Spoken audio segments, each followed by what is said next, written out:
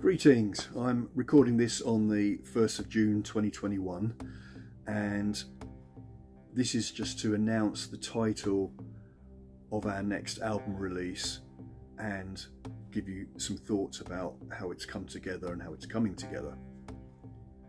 The album is going to be called Hiraeth, which is a Welsh word which I hope I've pronounced tolerably well. And I've had to write down what it means because I can't remember it all. It's kind of a spiritual longing for a home which maybe never existed, a nostalgia for ancient places to which we can never return. It's the echo of lost stories, it's our ancestral memories. It's in the wind, the rocks, the waves, in the deep forest. It's everywhere and nowhere.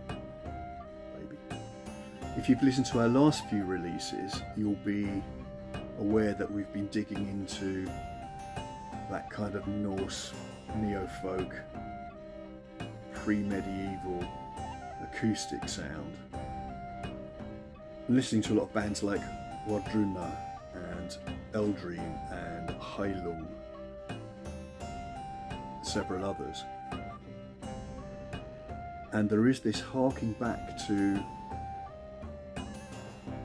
semi-mythical past. Now Einar Selvik of Wardruna is quite right when he says we don't really know what the music of that era was. There's little bits of historical information, but we don't really know. So their approach is to honour the past while looking to the future. It's got its roots in that past, but it's not trying to recreate a past that we can't go back to, that we don't really know enough about. You can't recreate it or enforce it on the modern world. Heilung talk about their music being amplified history, which I think is a really interesting term. You're taking what was and you're taking the ideas and the concepts and the best bits and turning them into something that is or that might be. I'm not one for backwards looking, I'm not one for nostalgia, but the good side of this amplified history and this honouring the past is that it can lead to amazingly good literature and art and music. Oh, my light's turned itself off. And we're back. As I was saying, the good side of this nostalgia thing is great music and art and literature and films and fantasy books and fashion, etc., etc. The downside is when people genuinely believe in this stuff that never really existed, in a mythical history, a mythical status of your nation, etc. And where that leads to is basically racial supremacism, fascism, voting Brexit, that kind of thing, longing for this world that never actually existed. That's the downside of that way of thinking. Enough of that.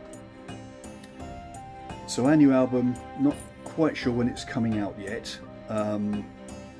We have, as of today, 5 tracks fully written, recorded, mastered, ready to rock, and we've got some more in the pipeline. I'll decide on a release date as soon as I think I've got enough to make a decision. What's been nice this time is that my musical partner Louis has been involved. A lot of more recent releases during the COVID period, it's just been impractical, so I've pretty much been doing everything myself, but now I've got Louis doing some bits, particularly some bass playing, which is great, just having live instrument in the mix. We've worked with samples and synthesizers, etc. for a very long time.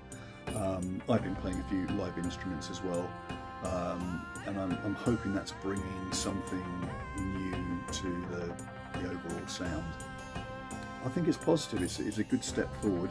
On this particular collection of tunes, we've started to bring back some of the bass electronica that is more our traditional thing, and making it work around the folky stuff that we've been doing lately. And I think we're getting it right. I think we're getting a really nice mix of tolerably subtle hint of electronica, but with an earthy, acoustic, rootsy, primal kind of sound.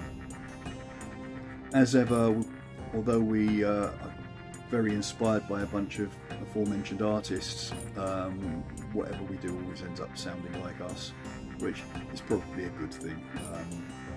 Better to be the best of us than a second best version of somebody else. Okay, thank you for listening. If you are new here, I don't know why you'd have watched this, but hey, but if you are, subscribe to our channel, hit the little bell thingy if you're on YouTube, which most of you are watching this on YouTube. Hit the little bell thing to make sure that you get notified of all of our updates, and I will talk to you again pretty soon.